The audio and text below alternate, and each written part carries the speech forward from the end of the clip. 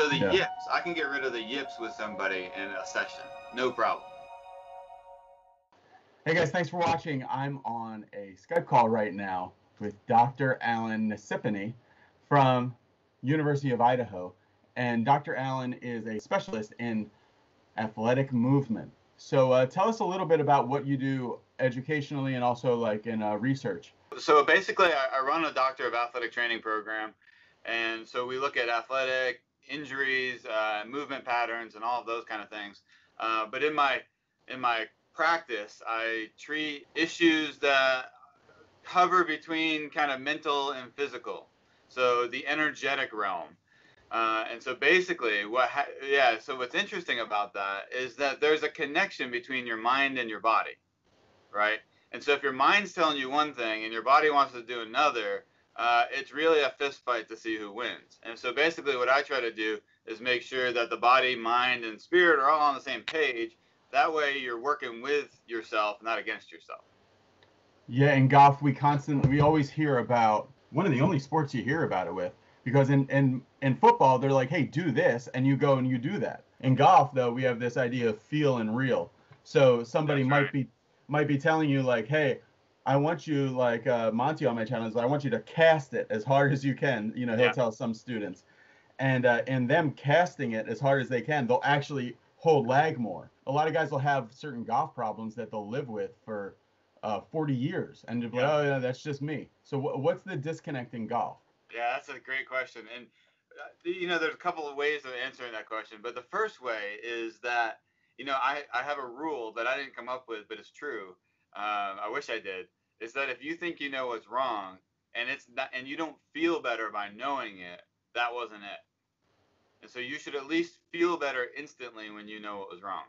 So give me a for example for that one. Yeah. So if you think that your problem is standing up and then you don't feel better by knowing that, then that's not actually your problem. Your standing up is a reaction to something that's happening earlier in the process. And you got to think about golf. The biggest problem with golf, right? They say it's 90% mental. And if Yogi was here, he'd say the other half physical, right? Right. But it's 90% mental because we have to overcome inertia to start with, right? And then once you overcome inertia, the Yeah, because golf, you're standing still. yeah. Yeah. And so the golf swing, once you overcome inertia, it's all a series of reactions. So if your club is going this way, that is the start of it, right? But then this is actually created by what happens going backwards, right? So it's all a series of reactions. So if your mind is telling you, oh, I need to stay down on it, but something in your takeaway is telling you, I need to stand up to initiate the movement, you're never going to sit down because it's defeating the plan that comes before staying down. Yeah. Right. So you stand up as a way to trigger the swing or because of something that you think you can't do. And so if you try to fix staying down on it, it's going to be super hard because it's only going to work when you think about it. Right. And so what I want to do, you see like Stockton's book, Unconscious Putting. Yeah. In the intro, it's one of my favorite intros of all time where he talks about the idea that, it's like driving. And so, when you first learn how to drive, it's complicated.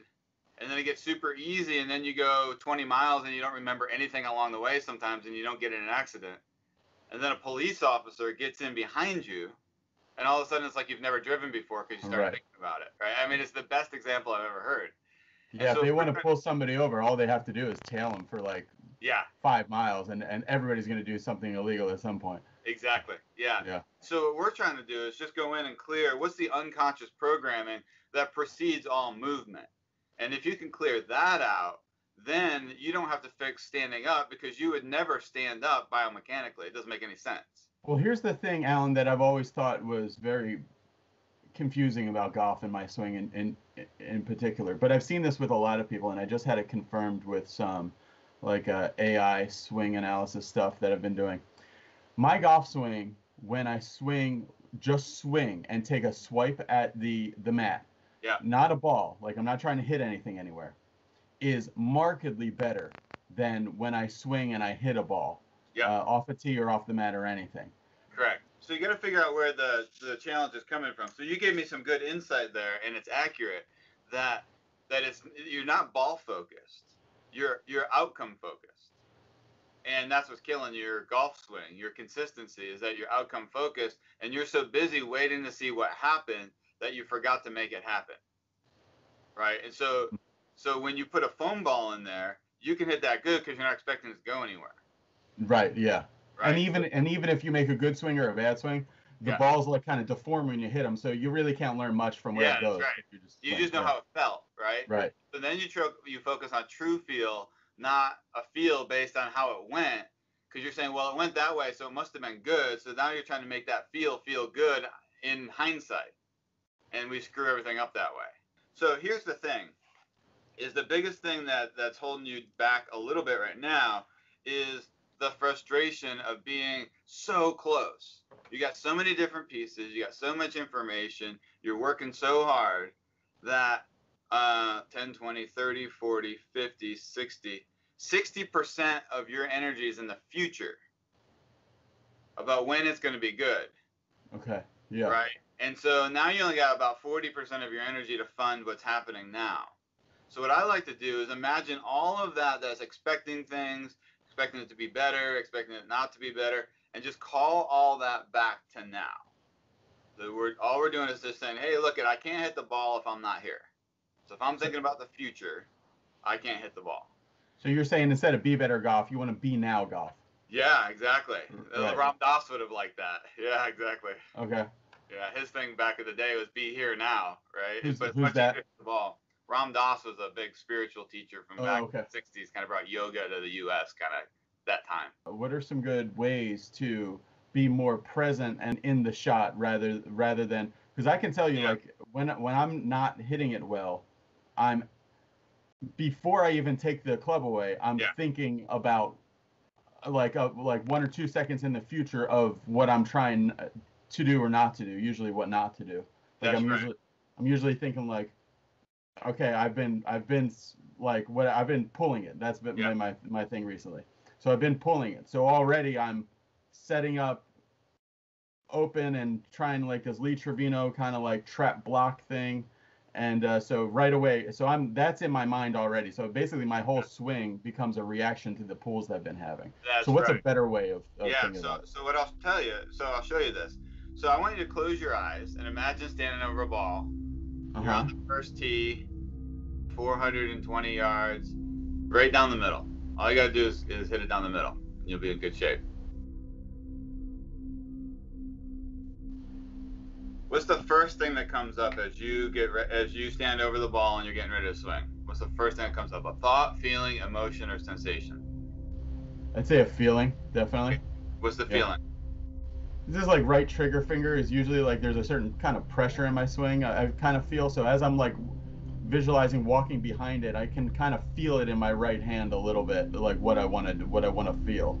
Okay. Yeah. So let's take that, and we're just going to grab that up and imagine you have a giant bucket in front of you, and we're just going to take that feeling and we're going to throw it into that bucket. Yeah. Just throwing that feeling into the bucket and then throw it into the universe. Like dump it away? Yeah, just throw it away. Okay. If you need it, it'll come back. Okay. Let me ask you this question. Right. What's 2 plus 2? 4, yeah. Okay. What's 4 plus 3? We're getting trickier. 7. Okay, good. So you didn't have to walk around all day going 2 plus 2 is 4, 4 plus 3 is 7 in case some crazy guy asked me. Right. Right? So you already know that. And so when it's time to get that information, you just go get that information and put it into action. Okay. Yeah, in our golf swing, we start rehearsing all of these things that we think we need to do in order to hit a ball. Yet if in your baseball swing, you generally wouldn't do that. No, like when I was doing the flips with Milo that I think you saw, like it's just kind of fun. Like I throw it in the air and just try to like torque it, just try to hit it hard. It's a reaction, right? It is a reaction. Yeah, it's in the air and you just got to go, or else you're gonna miss it. Yeah. Yeah, I mean I can hit an 85-mile-an-hour slider better than I can hit a ball on a tee. Yeah, dead still. And that's because I'm like locked in, or I'm locked on a thought before I start moving, and now you're dead, right? Because it's gonna make you take the club back slow. And then it's going to make you hit from the top trying to catch up. And you're already lost before you start because you got to break inertia. And when you're thinking, you're always a hair late. And so now you look like a baseball player that's late on the fastball and fast on the changeup. So we got that. So now go back in and imagine standing over the ball again. You're down that fairway, 420. All you gotta do is hit it down the middle. What's the first thing that comes up now? Thought, feeling. More of like a shot tracer visualization. I'd say that'd be more of like kind of I'm seeing a little bit of a draw. Starts up to the right and comes back. Yeah. And you didn't try to do that, right? It just happened. Right. Yeah. It just happened. Yeah. That's right. So we don't want to force it. We want to make it happen. Now here's the thing that we know about imagery, is if you leave it in the head, this is where you tend to get stuck. Because what I do on my end is I feel when you say something, I feel in my body where it's getting stuck, right? And so, and it's kind of weird. It'd take me all day to explain it because I don't totally understand it. But so when you see that shot tracer, one of the things is that with imagery, we've studied imagery, and about 5% of the image has to leak into our body. Okay. So it doesn't always make us better to image something. So now what I want you to do is feel that shot tracer again and see if you can feel that going through your entire body. What would it feel like to hit that shot? What would that feel like? There you go. And let it go through your head. Just let it fall through in the head, the neck, the shoulders, the body, the feeling of that shot. Perfect shot. Let it go down in your legs and let it come out off of you. So now your vibration is that feeling, right? And so now just open your eyes for a second. And now think about that shot. You're over the ball again. Uh-huh. And feel what that feels like standing over the ball. Okay. What does that feel like? Kind of feels like a buildup of potential energy, almost like of like a coiled spring before you start it. Yeah, because you had this thought that was a beautiful image and it felt good, but it was still in your head. And so if you just let that fall into your body and go with what would that feel like to hit that shot, now your body's on the same page as your mind. Now they're not fighting each other. So that's one way to do it. And so that's when people are looking at a shot, a lot of times they let the hole determine the shot shape. But really what you want to do is just relax and close your eyes for half a second and see what shot you image. And if you can image the shot, what would it feel like to hit that perfect shot? And you just let that through. So what is a good pre-shot routine you like people to do to kind of get locked into this? What I like to do is if I close my eyes, the first thing that most amateurs do is they feel the boundaries.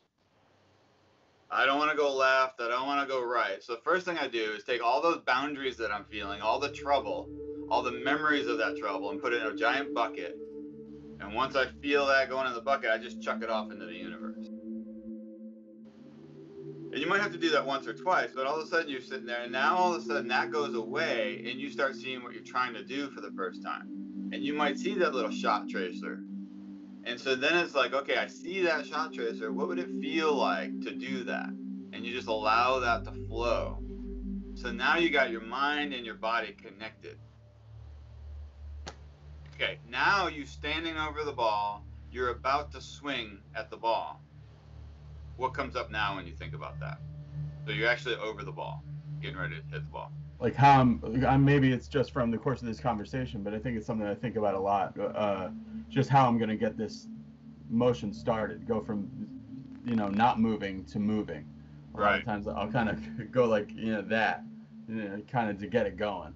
Okay. Not the best way, but. Yeah, so now take that feeling and grab that and throw that into your bucket. Right, and just dump it. Yeah. Keep throwing it in the bucket. Yeah, like all that snatching, that what am I going to do to get this going? Yeah.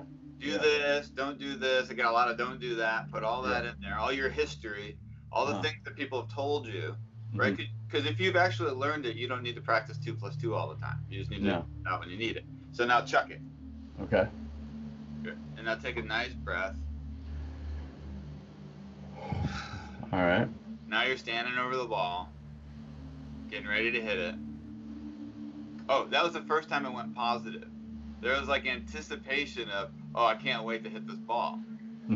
Right? Yeah. That's what felt on my end. I don't know what it felt like on your end. I have more of that like I feel like my battery is more charged. Like I have potential energy. I'm charged. I'm like ready to go, and it just feels like, yeah, the energy's now is just starting to go from just like kind of stored to kind of just starting to flow out of me, and that's the emotion that starts it. That's right. Yeah, but you didn't have a thought doing it. You just had to get rid of your thoughts to do that.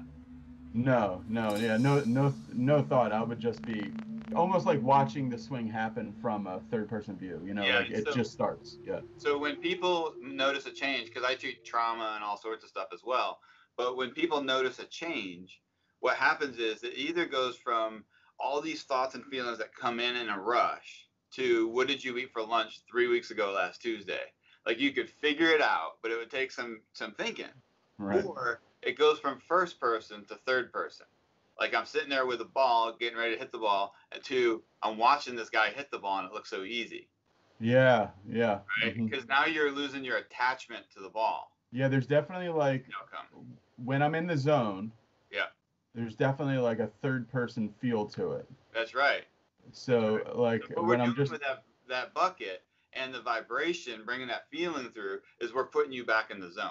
when I think about like that, I've shot in the 60s 3 times, and each one of all those times where I felt like I've had total control, or not really control, but like total confidence in where the ball was going to go. Yeah. But I felt like I was just kind of watching myself play golf those days. Yeah, that's right. Because if you have, let's say that your swing takes less than a second, right? And your downswing takes maybe 800ths of a second or 1200ths of a second. It's fast, right? So there's no way that you can ever catch up to do something on the downswing. How long does it take, because you would probably know, between when you can have a thought to try to do something and then when your body can do it? That's your reaction time. But then Yeah. even when they measure your reaction time in hundredths of a second, there's no thought coming before that. That's just reaction. That's unconscious or subconscious. Okay. Right? And so then if you have this thing at the top, I need to make sure I do this, you're done. Because you can never catch back up again. If you're trying to figure out something to do up here, you're done. There's no way. And if you can get clear, then you got a shot. Because right now what's happening is you're in Mark Twainville. That I've had a lot of really horrible things happen in my life, some of which have actually happened. Right? Okay. What's happening is you got all these things that might happen and all the things that have happened, and you got to just go in and put those all in the bucket because you don't have time to think. If you're over the ball and you have a thought, you're in trouble. What we know from, there's a lady down at Arizona State who does EEG. She looks at the brain waves, and all pros, before they hit a ball, or elite golfers, there'll be a window where the thought waves drop to almost nothing. The beta waves drop to almost nothing. And when does that happen? Like right before they pull the trigger? It's before they initiate the swing, whether it's a putt or a hit. So it's like busy, flat, and then they go. And then that's their key to swing. Oh, that's cool. Right. There's a window of quiet before they are allowed to swing, and they found that. And that's true with almost every elite golfer. And when they hit that window, they will tell you that they felt good and they actually hit it good. And then when they're actually thinking, there's higher beta waves, which means thought. When they feel that beta waves happening, and then they hit the ball, either A, they won't have hit it as good, or B, it won't have felt as good because they're so distracted that it just something didn't feel right. So something came in their mind, like an actual started thinking about. So even if their shot was perfect, they would say, it wasn't exactly right. And so what we're trying to do basically is get as quiet as you can over the ball, and then have your swing be inevitable at that point. Oh, okay. And so if you're going to think you have a swing motion or a swing thought, that's fine, but do it behind the ball as you're gazing at the hole. So don't do it standing over the ball. There's so many different theories and everything on the channel. Mm-hmm. People have said like, oh, just go out there and play, just go swing. Mm-hmm. And I've tried it a couple times where like, okay, I'm gonna play this round with no swing thoughts. There's gonna be no swing thoughts, and I feel like when I play with no thoughts at all, like the ball can really go anywhere. That's right. Yeah. So when you're behind the ball, have your thing, feel your swing, one thing at a time maybe, and just feel that. And then when you go to stand up to the ball, the only thing you're trying to do is get set and get comfortable and see if you can feel like you're just letting all thoughts go. And as soon as you feel like the thinking starts to settle, at that point you can start your swing. how long is that flat spot? Is it just like a couple seconds before they take it back, Oh, or it can be usually a little while? it's nearly instantaneous. As soon as they feel that quietude, because it That's might when only they go. happen for a split second. And Okay. as soon as they feel that like goes into emptiness, they start to swing. It goes from like the static and then just kind of goes flat, and that's when you Yeah. start. And you Yeah. might feel it like as a glee getting ready to just smack the ball. Like that's okay because there's no technique to it. It just feels like, oh, I just feel relaxed and I'm kind of excited to hit the ball. That's fine. But if Yeah. you're like thinking about mechanics, you don't have time in your swing, even in the backswing, to control your mechanics. It's too fast, Yeah. right? And that's the whole tour tempo stuff. I love the tour tempo stuff because, you know, when we slow down the backswing, it's because we're trying to hit points. Yeah. Yeah. Positions and yeah, Right. So do if stuff. we're not trying to hit positions, we're going to go back much quicker. Yeah. Because you have this false belief right now that in order for you to play golf well, you have to remember to do a lot of things. And I would say at this point, if you've actually learned anything, you have to forget more than you remember. Yeah. A lot of times I'll have a good session on the range, or I'll be hitting it well on the range, and then sometimes and then like you do stuff and then you walk up to the first tee and you're like, all right, what was I doing on the range that was making it feel so good? And I just you won't like, and you'll start kind of going through a Rolodex of different feels, and you're like, no, it wasn't that, it wasn't that. And you're like, oh, I think it was this, and then so then you're trying to catch the lightning in a bottle that you had the other day and put it on the ball today. Yeah, and you're never here. Yeah, in the now, you mean? Yeah, Yeah. you're never where you Um, think you are. You're somewhere else, looking for it, or in the future Yeah, waiting. you're kind of Oh, you're in the good. past of what you did before, and then you're in the future what you hope to do today, but you're not in That's the right. now of right this second. Yeah. And it's hard to do good body things when you don't have any energy in your body. It's all in your mind, Yeah. right? So if you can let your mind go, the natural place your energy goes, this is where it kind of crosses dimensions a little bit into the energetic realm, is it goes into the body. When you're in your mind, what happens is your body gets defunded. And then all of a sudden it's like that baseball player that's in a slump, late on the fastball, early on the off speed stuff, right? Because you're in between. Mm-hmm. And so the first thing you want to do is just put it all in a bucket, no thoughts. Even when you're in the middle of a lesson, right? Okay, so now if I'm going to ever hit this ball, yes, I believe all that was true, but I got to let all that go and then trust that I've learned it. Yeah, okay. Yeah. And then just loosely you see a response, you're like, oh, okay, well, it felt like I didn't get through all the time. Well, does that feel like it's going to happen next time? No, move on. Does that feel like it's going to happen next time? Okay, let's take that and throw that in the bucket. Yeah. So the Yeah. yips, I can get rid of the yips with somebody in a session, no problem, right? Because it's all that they're getting tentative from their mind, and we just got to get rid of their mind, right? And that's really easy once they realize that that's the problem. We just put all that in a bucket and chuck it. So you figure out like what is their anxiety they're having with the chipping yips or the putting yips, and you just get them actively to forget it. How do you get people to forget about that? Well, they just put it in the bucket. So everything that they're feeling, everything that they're thinking, they just put that in the bucket. All the things about what's going to happen when I hit this, what are my hands? Oh, I feel my hands. Okay, throw that in the bucket. Okay, I feel like I'm not swinging through it. Put that in the bucket and chuck that. Yeah. Because otherwise, you got like 27 swing thoughts, which is the equivalent to wearing 30 prescription lenses and wondering why you can't see clearly. And the Yeah. optometrist goes, dude, you got like 30 glasses on. Let's take some of those off and see how your vision is. But you have had so many different lessons that you got like 18 instructors and 600 swing thoughts fighting with each other. And that's why you're not going to have any consistency, not the consistency you want. Mm-hmm. Your swing is getting better for sure, but it's going to be less consistent because you got all these warring thoughts. And as soon as you hit one bad one, you're like, okay, what did Milo say, or what did Mike say, or what did who knows say? Anybody else? Yeah. Yeah. And so you grab all those things and chuck them, right? So if you're like having all these things chirping at you, it's really hard to enjoy around the golf, and then you can't have any fun as well. So now the same thing. Yeah, go ahead.